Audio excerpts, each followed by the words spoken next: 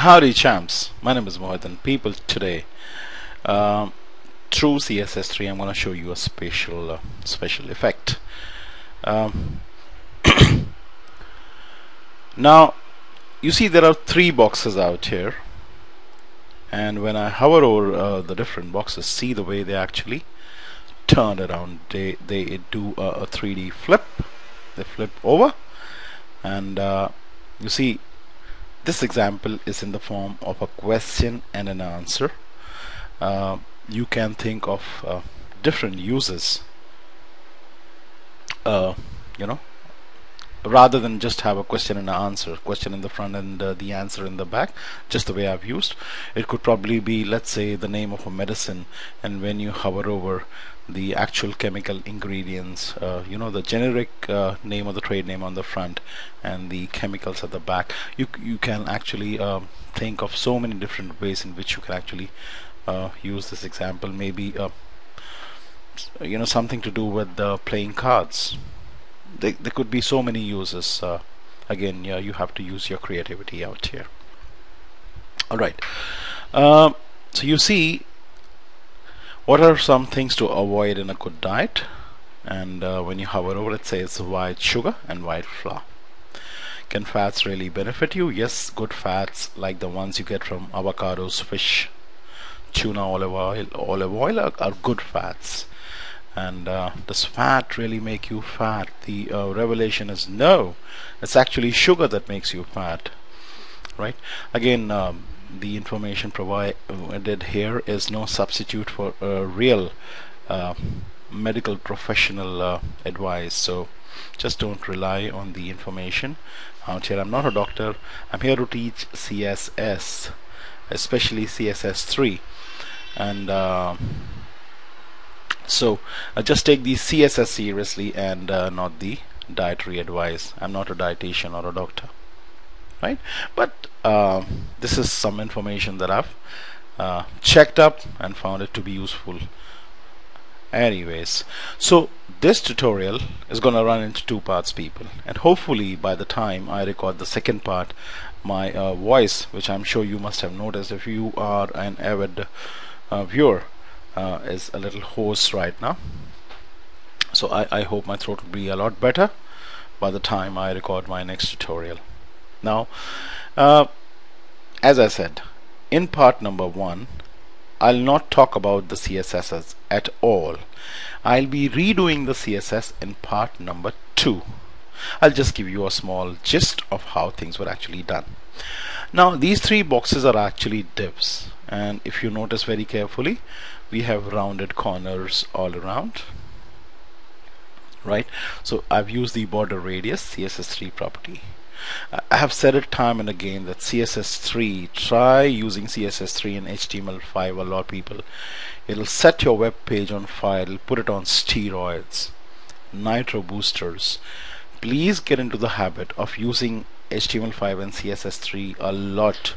For all you know, by the end of 2014, somewhere in the middle of 2014 maybe, almost all these CSS3 properties will be absorbed so very well across the different browsers that we have, right? So get into the habit of working with CSS3 a lot, HTML5 a lot. They really enhance, muscle up, strengthen your web page a lot. This, they just add the icing on the cake. Use it a lot, people. It really transforms your page dramatically, magically, radically, right? So you see, these three boxes are actually divs, and it's just not one single div, but they are three divs. So this is 3 divs plus 3 divs plus 3 divs. So this web page is a total of 9 divs. So inside the main div, we have 2 more divs, one for the question, one for the answer. That makes one set. So one set of 3 divs out here, one set of 3 divs out here, and one set of 3 divs out here. That is the way the structure has been laid out, right?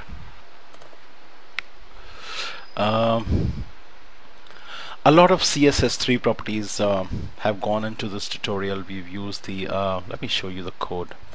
As I said, this is the part one is just a bird's eye view, and in part number two is where I'll actually be um, redoing the CSS all over, but we will be discussing verbatim the HTML in this part itself, and just taking a bird's eye view. As I said, does seem like a lot of code people, but it isn't too difficult at all. So you can see out here that I've used the transform property, the perspective rotate out here. I've used the backface CSS3 property. I've set it to hidden. Now what does the backface do? It ensures that the back side is hidden. You see, I've set it to hidden. So while it's working like a revolving door, you're not able to see the other side, the flip side. That's what it actually accomplishes. Excuse my throat, people. I can't recognize my own voice at the moment. Okay, I've used the transition property. I've used the transition shorten property, people. This is the time in which the transition happens, and this is the ease, right? So we've used the border radius CSS3 property out here. Right, so a lot of CSS3 out here, but trust me on this, it's very easy. I've used rotate Y out here, rotation along the Y-axis. Perspective is the viewing distance, basically, where the the viewer's eyes are actually placed. The viewing perspective, that is what it actually means, right? So as I said, we will not talk about whatever is inside the opening and the closing style tags. As you can very clearly see out here, I've used the opening closing style tags with the type attribute.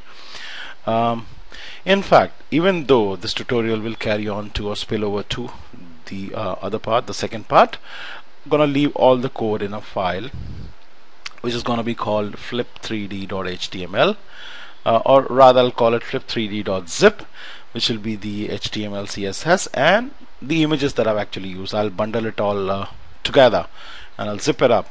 I'll put it up on my website, http://qualitylessons.net /downloads1. That's number 1.html. So that's qualitylessons.net /downloads1.html. Right. So whatever you see out here in the title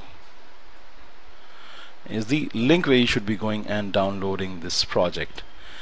In case you just do not want to bang your heads, do not want to really think a lot, just want to use the code, just want to copy and paste the code for your projects, feel free to go to this link, qualitylessons.net /downloads1.html. use the code. All the assets, the images, the HTML and the CSS will be bundled up together in a zipped file called flip3d.zip for you to download and use. Right. As I said, we'll only be verbatim talking about the HTML, which I'm not gonna alter. I'm just gonna talk about it verbatim.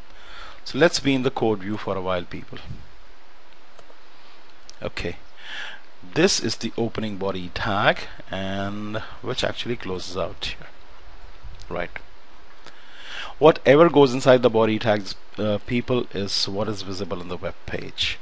Now we have a div with a class of flip over in line 51, which closes out here in line 56. Let's only talk about this bit first. Okay, so div with the class of flip over opens in 51, closes in line 56. Sandwiched inside we have two more divs. Div with the class of answer closes out here, and div with the class of question closes out here. The div with the class of answer has a question which is encapsulated in the h1 tag. It has an answer rather, and an image, it has an image too. The div with the class of question has a question encapsulated in the h1 tags and has an image. Now this bit is repeated 3 times, so we have 3 sets of questions and answers, people, and that's all that is there to the HTML. So we have another div flip over, which closes out here, another div with a class answer, closes out here, another div with a class of question that closes out here. So the main div has a class of flip over, has 2 more divs inside which have classes of answer and classes and a class of answer and a class of question. And the div which has a class of answer has the actual answer and an image, and the div which has a class of question has a question encapsulated in the h1 tags and an image. So that is the way the layout has been laid out, right? And that is all that is there to the HTML. But the CSS, people, in fact, it will be, if I explain it verbatim, it will be very difficult for you to understand. I'm going to do it word to word. I'm going to type it out word to word as I explain in the next part, the second part, people. And again, let me remind you that if you are one such person who really wouldn't want to bother watching a tutorial, but instead just use the flip over effect or the flip 3D effect, please feel free to go to the link qualitylessons.net. that's my website, /downloads1.html. again, people, my name is Mohit Manuja, and I hope you found this information useful. You like the effect, you enjoyed it. I hope you'll thumb the video up.